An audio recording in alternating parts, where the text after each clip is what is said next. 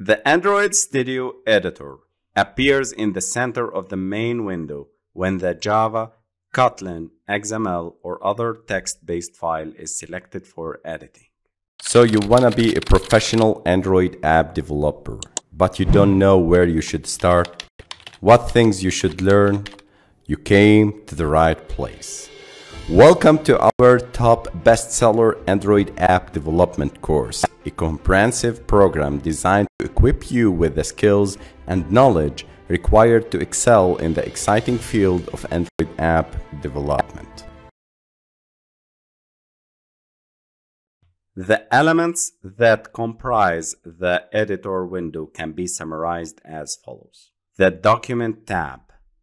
Android Studio is capable of holding multiple files open for editing at any one time. As each file is opened, it is assigned a Document tab displaying the file name in the tab bar located along the top edge of the editor window. Switching between files is simply a matter of clicking on the corresponding tab or using the Alt left or Alt right keyboard shortcuts. So you can switch between the tabs, the document tabs simply. The editor gutter area. The gutter area is used by the editor to display informational icons and controls. Some typical items, among others, which appear in the gutter area are debugging breakpoint markers, controls to fold and unfold blocks of code, bookmarks, change markers, and line numbers. Code structure location. This bar is used to display the current position of the cursor as it relates to the overall structure of the code. For example, if I click here, then the main menu will display the main activity here is the last thing will be displayed here in this navigation hierarchy. If I click on this method, on create method, you see now our cursor is on create method, which is a part of the main activity. So our cursor now is on create method, that it is inside the main activity class, that it's inside the hello world folder, inside master coding folder, inside com folder, inside Java, inside main, src, app, and hello world folders. This is the hierarchy. So if I click back here, then the onCreate method will disappear from here and display for us that our cursor is inside the main activity.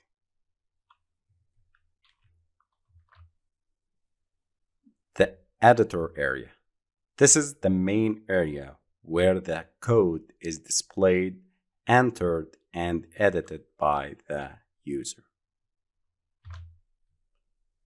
The validation and marker sidebar. Android Studio incorporates a feature referred to as on-the-fly code analysis.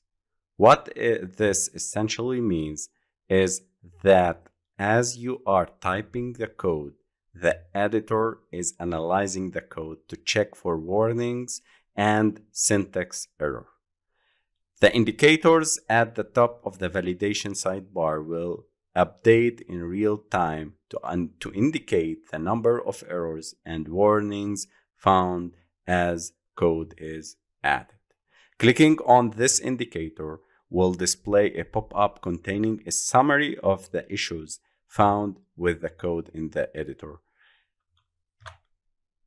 Splitting the editor window. By default, the editor will display a single panel showing the content of the currently selected file.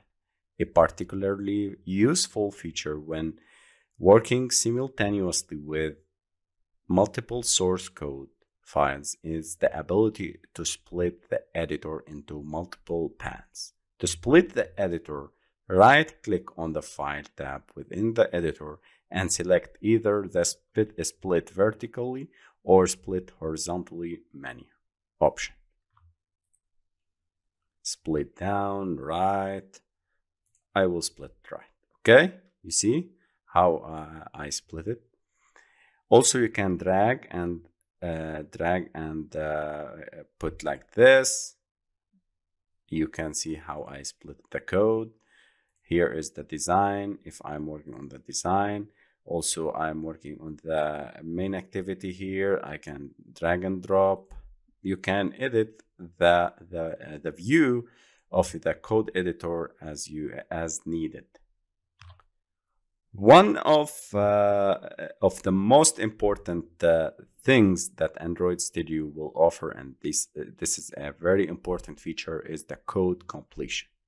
The Android Studio editor has a considerable amount of built-in knowledge of Java programming, syntax, and the classes and methods that make up the Android SDK, also as well as Kotlin. So, as code is typed, the editor scans what is being typed and where appropriate makes the suggestions with regard to what might be needed to complete a statement or reference. For example, if I type here string, so it will suggest for me a string. Okay? If I type an int, these are the basic variables in Java. You can put alt, control and space in order to get this menu. Okay. Other options, if I'm typing button, so it will appear here. So if you miss this menu, as I told you, control and space in order to display this menu. Control plus space. Okay. Again, if I'm typing anything like this, it will appear for us this menu, and we select or we press enter. Okay, I will repeat it. Text, I press enter, so it will insert the text view and complete it.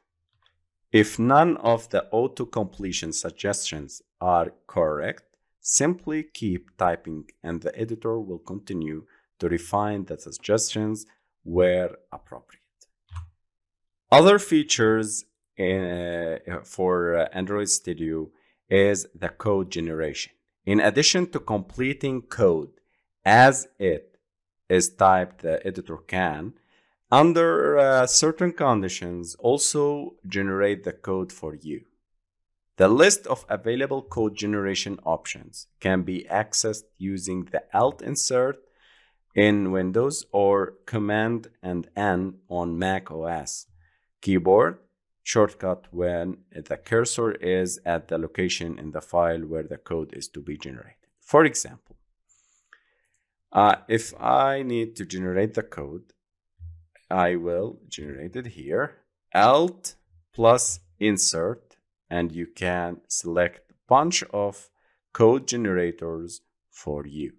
Later on, we will see the constructor to string, overriding methods, implementing methods, getters, setters, and bunch of other generated code generator features inside and options inside Android Studio Editor. So for testing, I will use the override methods. I will select here on stop method. I will select it, and here the code will be generated directly for you. Okay, despite you will go and type protected void on stop super dot on stop, it will generate it for you. Okay, so this is for the code generation. I will put here code completion. This is used by control and space, and code generation is done by window plus insert.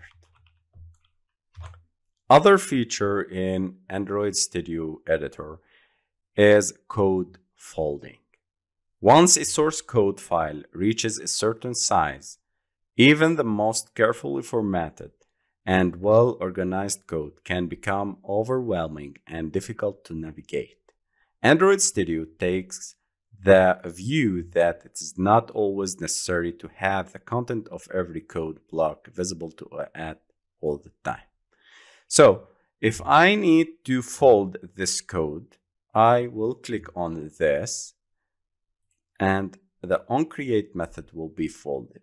If I need to unfold, I will click on this plus sign. So here it will tell us, it tells us that this method is from here to here and can be folded like this way.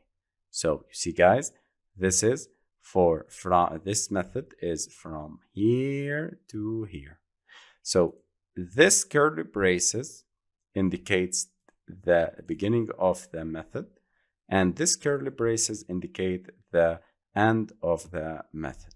So if I need to fold this method, I need to click on this minus sign. If I need to unfold the method, I will click on plus sign.